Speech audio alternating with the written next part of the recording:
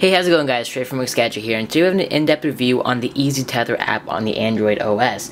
Now, what EasyTether does is, it is a tethering app which lets you connect with your phone through your computer via USB and stream your internet, your 3G internet, onto your actual computer. Now, this is very convenient, and there's no monthly charge, so let's just walk you through it right now. So, for the purposes of this review, we've shown it to you on the Motorola Droid X. Now, that should not change the effects of the actual app at all. So, as long as it's Android and it meets the requirements of the app, it should work. So, go to the Android market and then search up EasyTether, and you'll get two versions. One is a light version, which is free of charge, and then you have an actual paid version, which costs $10. So, the only difference between the light version and the full version is that the light version blocks HTTPS sites.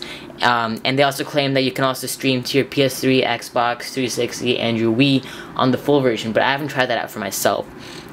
But when I did have the light version, it did in fact block the HTTPS sites, and I realized that personally, I visit those sites a lot, so I needed to buy the full version, and I haven't regretted it yet. So once you download the light version, it's just, once you open up the app, it's gonna have page-by-page tutorial on how to set it up. It's really easy. All you have to do is you have to change a few settings on your phone, not for the worst, but just settings that you wouldn't even imagine that would have been there. And then you have to install the free application onto your computer. It supports Windows, Mac, and Ubuntu, so most computers will work with this. So once you install that software, it's really easy to install, and then you're good to go. So let's open up the paid application, because that's the main purpose of this review.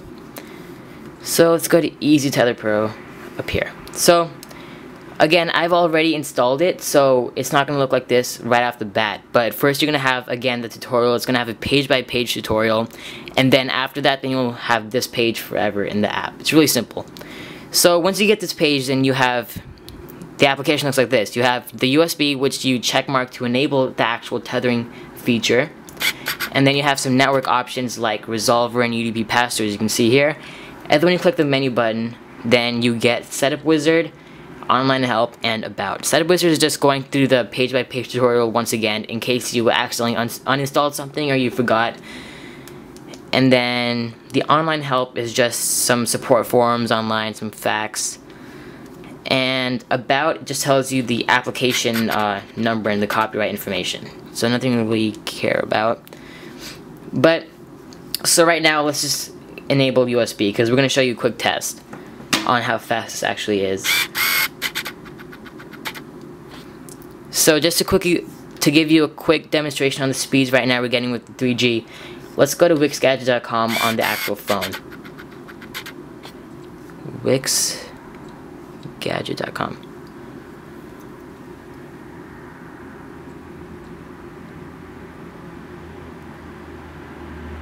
And this is the full desktop version of the site. It's not the mobile version, so it's going to take longer because there's all these graphics. So that's fairly fast, wasn't too bad.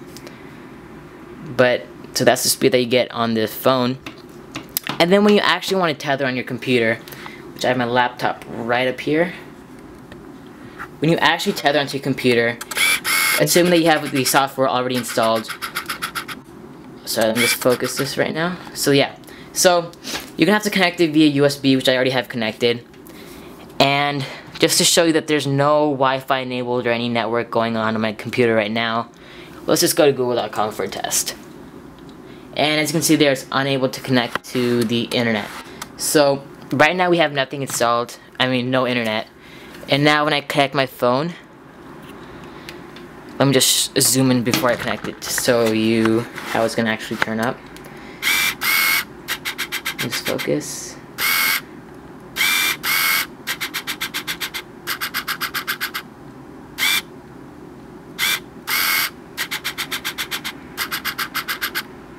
Okay, well, it's not focusing right now, sorry. I'm not that experienced with cameras yet.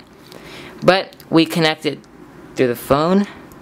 And assume that you've done, again, all your setup and everything. It should work correctly. So, up here on notifications, you're getting a lot of different ongoing notifications, like USB debugging, USB connection, and EasyTether is enabled. and connection detected, but that could just be specific to Droid X, so just ignore that. Just, you're probably going to get these 3 main ongoing notifications, which isn't a bad thing. And right there, as you can see right now, a pop-up box appeared. I just can't get this to focus right now, but it just tells you that connection has been established. I'm running Windows 7, so the notification may look a little bit different if you're running a Mac or an older version or whatever it is. So now we have connection ready to go. So now let's go to google.com.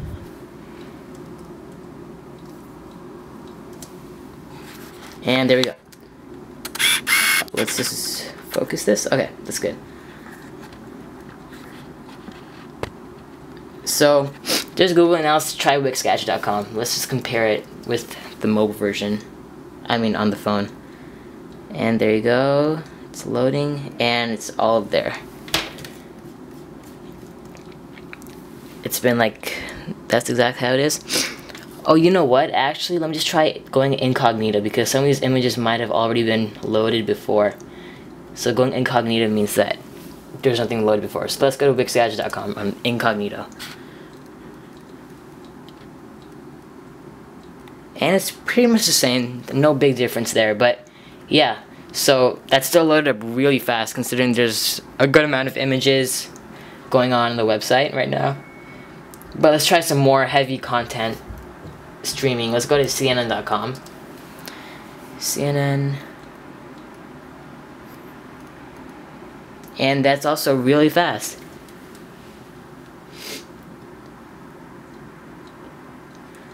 So now let's try some actual video streaming. Let's try Hulu.com. Let's just check out an episode of The Office.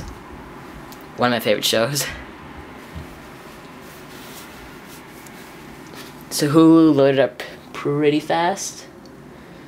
And let's just do a random episode of the seminar. Let's just test out some of these video streaming, how fast it really is.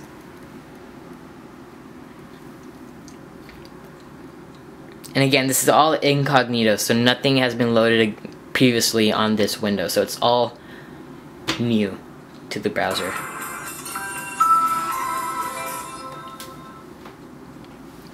Going up pretty smooth. The following program is brought to you with limited commercial interruption by Hellman's. Okay, well, there's no need to play the entire episode, but you get the point. It's not taking any time to buffer, which means that 3G is actually streaming pretty fast, which is a really good sign. So let's just close this now. But you get the point. It's pretty fast, actually really fast. But remember, just take into consideration that we're actually using Verizon's 3G network. So depending on how fast your network is and where you are, then obviously the speeds will vary. But just showing you how it's really close to the actual speeds of the phone to the laptop. So you're not losing any internet speeds with EasyTether. So we really recommend that you buy this app, try it out, at least get the light version, and then if you really like it and you think you're going to use it, then upgrade to the paid version, because again, it's really worth it. I have not regretted it once since I bought it, and I've been using it for about like 9 months or so, I believe. But yeah, so this has been a Wixgadget review, and we'll see you next time. Check out wixgadget.com. Again, we're growing really fast. You guys are viewing our site a lot, which thank you, but we need more staff. So if you're really interested in writing for wixgadget.com, or if you think you can help out with editing or whatever it is, just shoot us an email, go to our website. We have information over there in the contact or team or whatever. All of these tabs will refer you to that. So we need more staff, and just keep visiting us because we're growing. So hope to be the next big thing. So until next time, guys, it's been Shrey from Wixgadget, and see you next time.